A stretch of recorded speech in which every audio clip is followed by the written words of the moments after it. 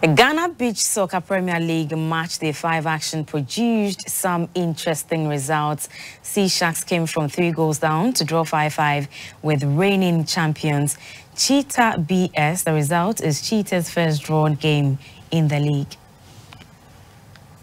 In Zone 1 of the ongoing Ghana Beach Soccer Premier League delivered an intense competition and spectacular skills at the Laboma Beach Soccer Arena.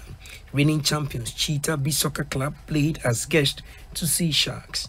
Cheetah in the blue jersey came into the encounter on the back of impressive wins in their 4 matches played. They were thus confident of keeping their 100% record intact. Their goalkeeper Daniel Kududa scored a hat-trick and put them ahead, ending the first and second quarters on a high by 3 goals to 2.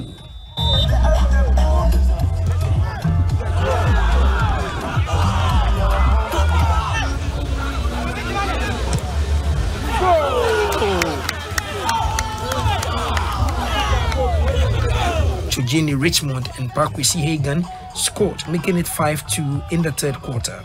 However, drama unfolded as Cheetah's goalkeeper was shown the exit after receiving his second yellow card. Sea Sharks took advantage of Cheetah's numerical disadvantage to reduce the deficit.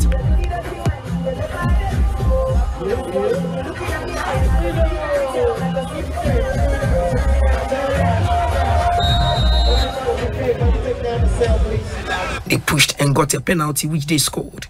In the fourth quarter, Sea Sharks got another penalty and scored to level the scores at 5-5. They held on to end the encounter 5-5. Chairman of the Ghana Beach Soccer Committee, Mr. Yawan Accra, was happy at the high level of competition displayed. Cheetah still leads the Zone A table with 13 points, while Sea Sharks remains on the 6th place.